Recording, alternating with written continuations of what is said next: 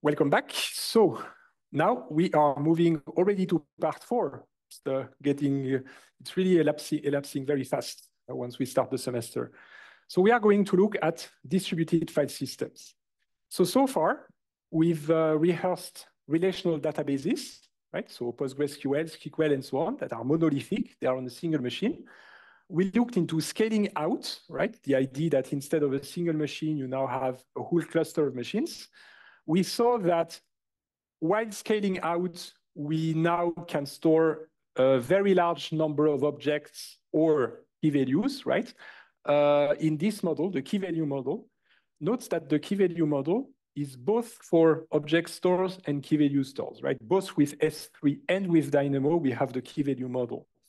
However, be careful, because even though it's the key value model for both, when you say key value store, you really mean the one that has low latency with smaller values, right? People would not call S3 a key value store because the objects are too large for that. But nevertheless, it has a key value model, right? It's the idea that you assign keys to values. Now, we can use this kind of storage as our drive for storing data sets. So what's typically going to happen when you start querying data and extracting information from data is that you will have the raw data that might come from sensors or from CERN. Maybe that's what you accumulated while letting the particles collide with each other. So this is the raw data. And at some point, you're going to execute queries and you're going to get derived data, right? That's basically a modification of the data that you wrote with your own code, and you have derived data. Now is the question, where does the derived data go? Especially if it's also petabytes of data. And the answer is, it goes back to the same kind of storage medium as the raw data, right? So maybe the raw data was on S3, and you can also write back the derived data to S3, right? So I'll come back to that later when you actually look at the system that processed the data. But the idea is really that you read the data from cloud storage, for example, and you write it back to cloud storage, right? But the thing is, there's big data and big data. And what I mean with that, in order to oversimplify, you can have huge amounts of large files, maybe, in your data, or you can have a large amount of huge files. And actually, it does make a difference with the architecture that you're going to use. That was too fast. Yeah. So what I mean with huge amount of large files is billions of terabyte files, right? So I'm thinking of a Netflix series as a worldwide service stored on S3. That's called object storage, right? So billions, because again, it's all over the world. Everybody uses the same storage medium. Versus what we are going to look at today, where it's more like millions of petabyte files. So the files can be much larger, but it's less files, right? This file storage is not going to be a worldwide storage system like S3. It's going to be something you put on your own cluster and that you're responsible for, right? Or Amazon can create it for you, but it's still yours, right? So this is your own local file storage that can store millions of petabyte files, right? So again, I repeat, what's on the top is what we did last week. That's basically Amazon S3 or Azure Blob Storage. What we look at today is file storage. That's millions of petabyte files. So again, to really order this and make it tidy in your minds, when we have Amazon S3, we have a key value model, flat, no hierarchy. The slashes are only in the UI, but they are not really part of the model, right? The key is just flat. And that's called object storage because you have these black boxes of up to 5 terabytes.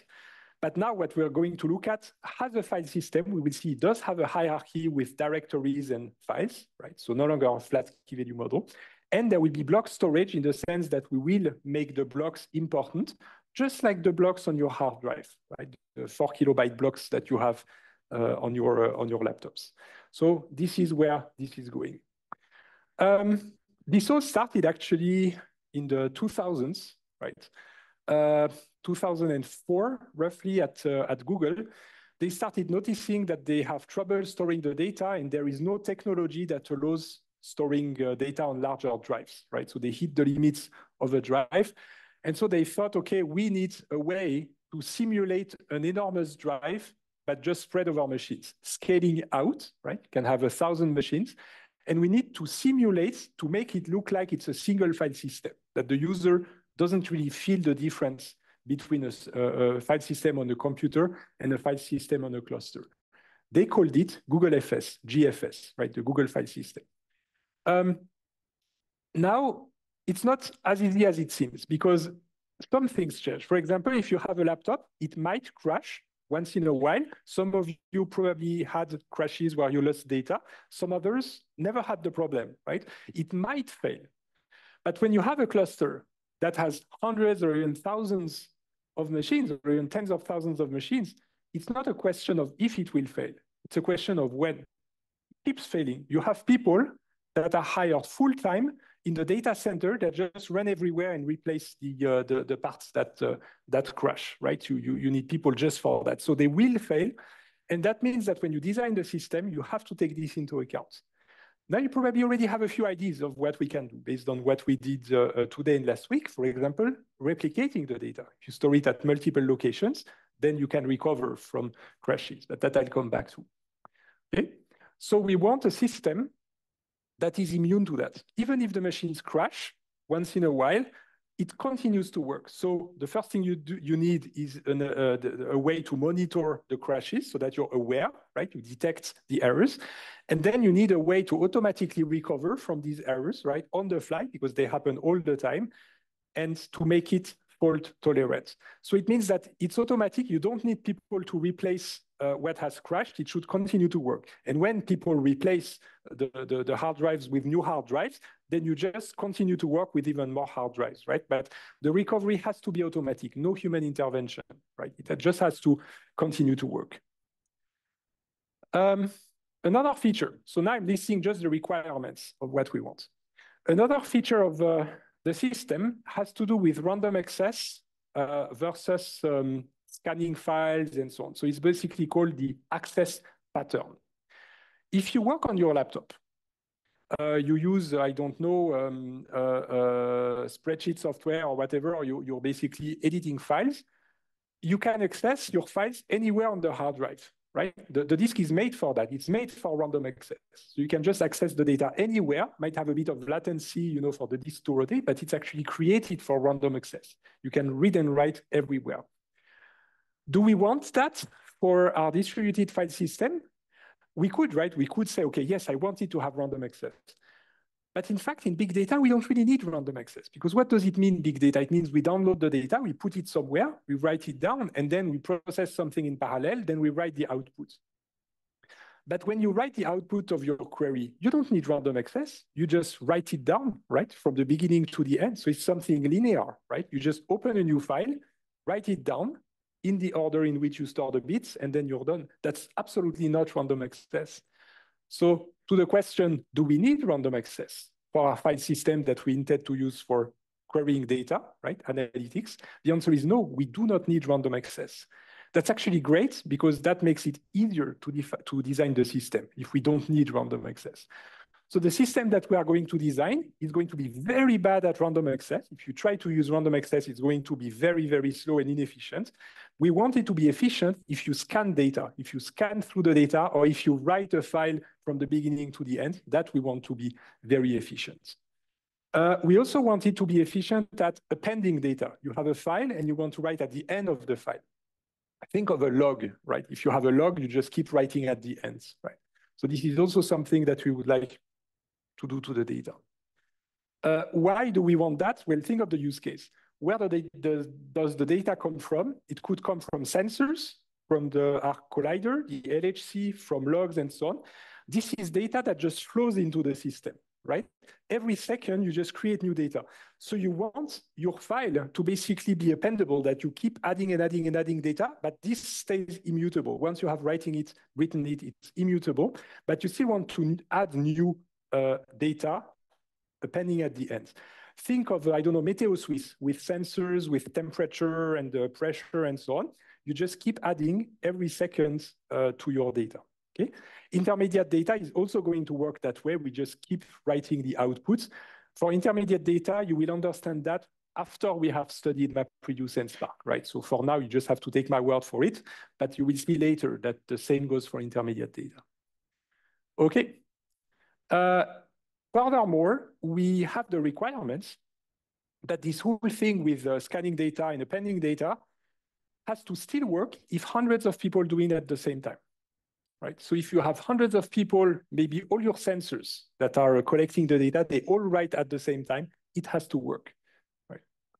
Note that I said hundreds, I did not say millions or billions, right? So this is again not a service at the scale of the entire planet global that everybody accesses, like S3. This is just a service. Let's say you have a company, and this is a company-sized cluster, right? So every company has their own cluster like this. So it's going to be the employees of the company that really connect to this system. So let's say hundreds of people as an example, okay? And that's atomic in the sense that it's all or nothing, right? You just append the data you want to append, or you don't do it at all. So this is one more requirement. Still have a few minutes to the break. Let me tell you one more design goal. You remember that 2 weeks ago, I told you about capacity, throughput, latency, right? And I showed you how it evolved between the 50s and today, that the capacity increased a lot, the throughput a bit, but not as much, and the latency even dropped a bit less than that. So this throughput and latency, this idea of throughput and latency are absolutely fundamental when you consider big data systems. So as a reminder, throughput, you imagine the bits that are flowing through the network cable, right? This is just the bits flowing around.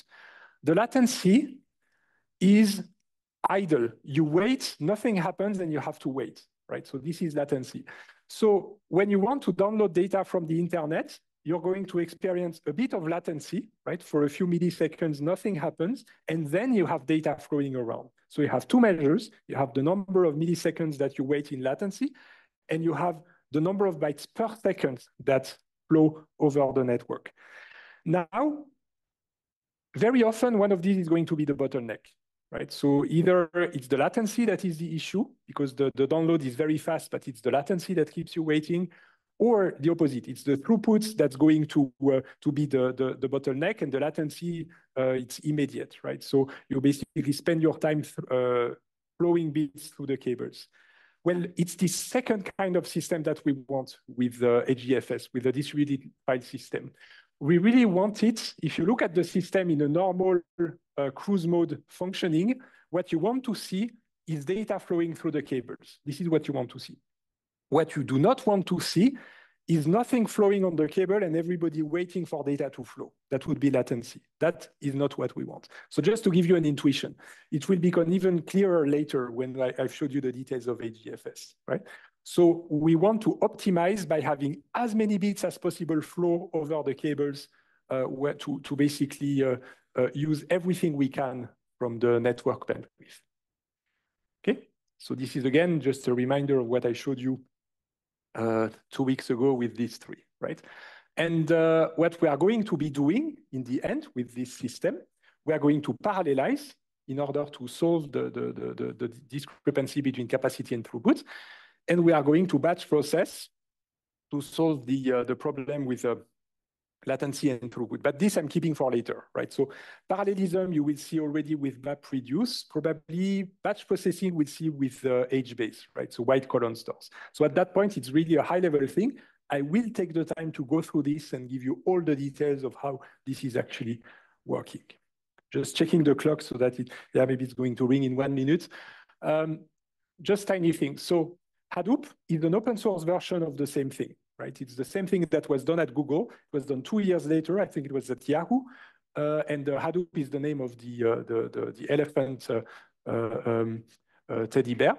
It was initiated in 2006, and it's made of 3 components: the file system, GFS, they called it HDFS for Hadoop, MapReduce, which we will see in a couple of weeks, also called Hadoop MapReduce in the Hadoop version, and Bigtable, which is called HBase in Hadoop, right? So they just renamed them differently, but this is really just an open source version of the proprietary software. We don't see it, this is proprietary to Google, but this was the open source, and we are going to use the open source version. I think I should stop because it's going to ring. We will have a presentation by I think it's the Analytics Club, right? Do we have the Analytics Club here? Yes? Okay. Maybe they will come when we open the door. All right. So if you are interested in the analytics club, then you can stay here. They will present during the break. Otherwise, feel free to go for some coffee or a drink or whatever. So see you in 15 minutes.